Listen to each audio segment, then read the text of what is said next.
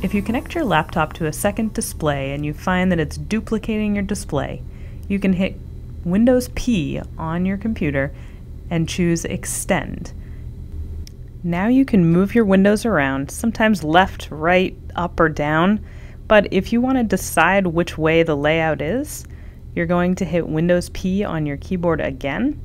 This time choose More Display Settings, and then move that second display to wherever works for you, whatever makes sense. Click Apply, and now your screen will be extended the way that you selected.